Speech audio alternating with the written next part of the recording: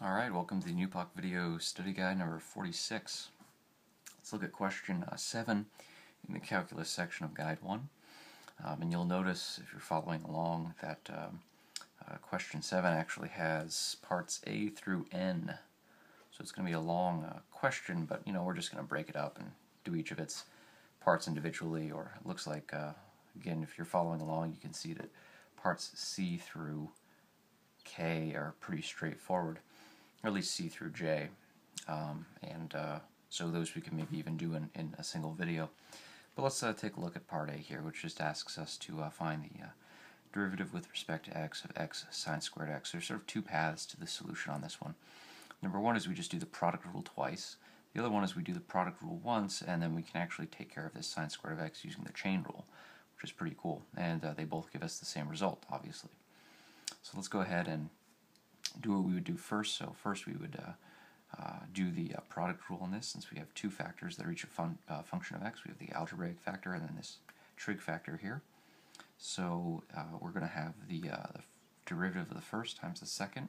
So that'll just be, the derivative of this is just 1, so sine squared of x, right? Plus the first times the derivative of the second. So this will be x and then d dx, right? Sine squared of x. Okay, so this is where we can either do chain rule, or we can just do the product rule again, right? So let's take this over here, and let's do it with product rule first. Product rule, right? So we would have d dx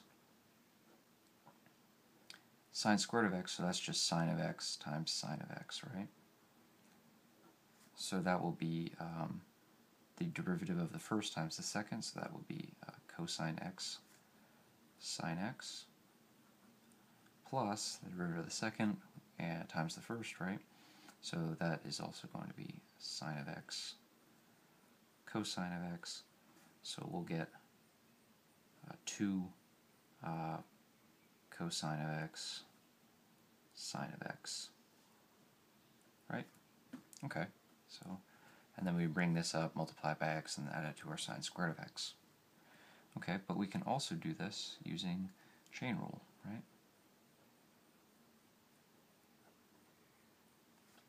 Okay, so here we would have d dx, let's just start by writing it out again, sine squared of x. And so the sine squared is sort of our outer function, right? And the inner function is sort of just this sine of x, right? So this is equal to d sine squared of x, d sine of x, right, times d sine of x dx. And so these operators here would sort of cancel, and we'd be left with d sine squared of x dx, right? And so this equals, we know what this equals here. This is sort of like saying du squared du, right? So this is just 2 sine of x, right? Times d sine x dx, so that's just cosine x, right? So we get the same thing, right? So we can use chain rule or product rule on that second part there. So the overall solution then, right, d dx x sine squared of x equals this first term, sine squared of x, plus this term times x, so 2x cosine x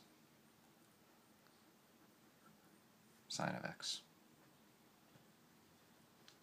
Right? So we can sort of block that off there, like that. And I think should agree with the solution developed in the solution manual. Actually, I think if you're following along with the solution manual, you'll see that I think for the solution of 7a, this x, this factor of x here, right, is omitted, right? So they have, this term is correct, right, which is the derivative of the first, right? Derivative of x is just 1 times the second, and then when we have the first times the derivative of the second, I think they forgot to include this term, right, and then bring this term all the way down to the final solution. So it should be sine squared of x plus 2x cosine of x sine of x, and this may be missing the solution. So anyways, just a heads up if you're following along with that. But other than that, pretty simple. I think that's pretty neat how we can use either the product rule or the chain rule in that second part and get to the same solution. So I think that's about it.